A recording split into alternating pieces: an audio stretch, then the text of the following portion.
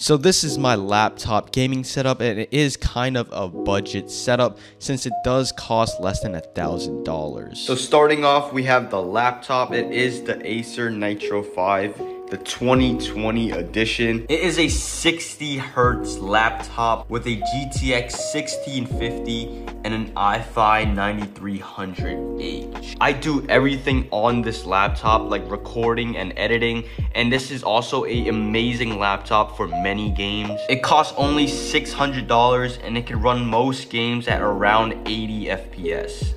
Now under my laptop, I have a very cheap $5 laptop stand, and I had it for over a year now, and it's really helpful since it cools down your laptop so it doesn't really overheat too much. I suggest people with laptops to definitely get a laptop cooler since it's really helpful.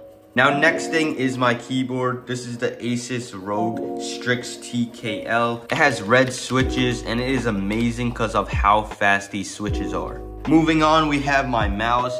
This is the Razer Viper Mini. I'm planning on upgrading my mouse, but this mouse will do for now. I did have some problems with the scroll wheel, but I fixed it. But overall, this mouse is amazing. The glide, really well. It's very small for people who want this mouse. So if you have big hands, it's honestly just gonna be very uncomfortable. Now over here is my mic. I use this mic for all my videos. So whenever you guys hear me talking, it is using this mic. This is the Fifine K699B, I believe. And it's a really good mic for around $70. It has a tap to mute, a lot of features.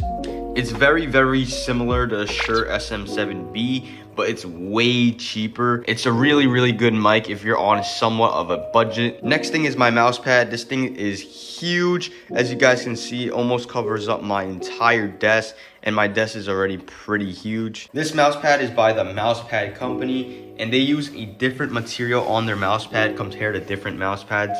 And it's just amazing. Glide is amazing. I had this thing for almost a year and there's like no problems with it whatsoever. My headset is the Turtle Beach Elite Pro 2, I believe.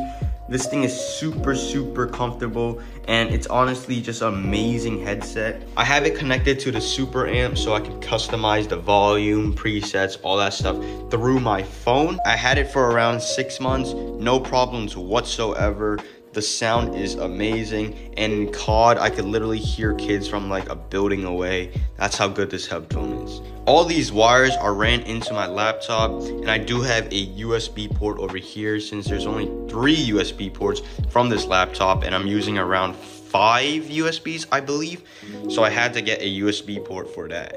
Over here, I just have a regular simple mouse bungee. Had this for a long time, no problems whatsoever. Super cheap, I think around like $10 or something like that. Really good mouse bungee, and it just gets the job. On my desk, I have 2 plants. One of them is fake, which is this one. This one's from IKEA. And then this plant is actually real. I water this every day so it doesn't die, Real plant, fake plant. Just gives it a pretty nice aesthetic to the desk. Now I do have some lights over here around my setup. Over here, I have the Govee wall light. It just goes down on my desk. As you guys can see, it just goes down. It has like a triangular shape. Really nice light. I have it on a rainbow DIY preset right now, so it's just really cool. And then on top, I have my nano leaves. I made this design that covers on my YouTube play button. But yeah, setting up these nano leaves took me so long. I don't even want to talk about how many times these nano leaves literally fell while I was sleeping, and I literally woke up because of it. Honestly, an overkill, but if you want to get nano leaves, this is definitely worth it.